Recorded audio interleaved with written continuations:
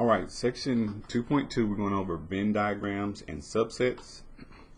Number 1, we want to insert this symbol. Okay, it looks like a U on its side. You can say a C, elongated C, with an underline. Okay, this symbol means subset.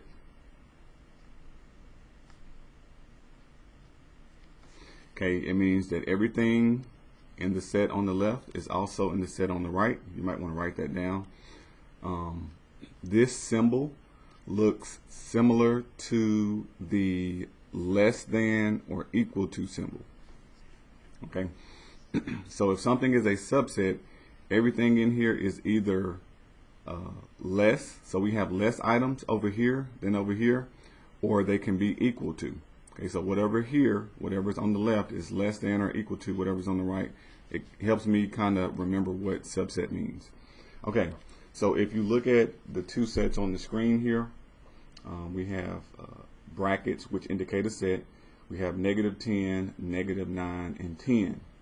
And then on the right we have -10, -9, 9, and 10.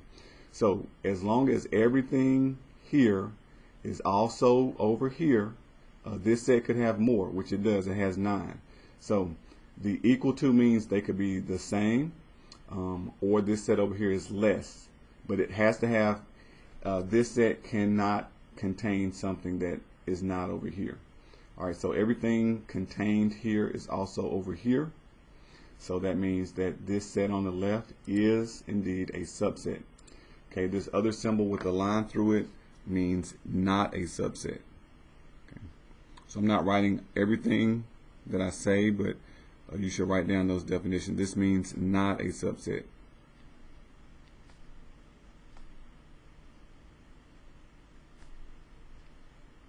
Okay. So in this case, this one is a subset.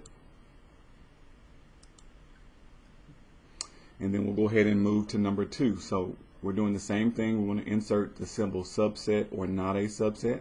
So we have Thursday, Friday, and then we have, is that a subset of the set Sunday, Monday, Tuesday, Wednesday, Thursday? Okay, so notice Thursday is here and here, but this set contains Friday, and Friday is not over here.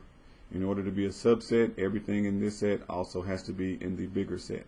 So because Friday is here but not here, then this will not be a subset.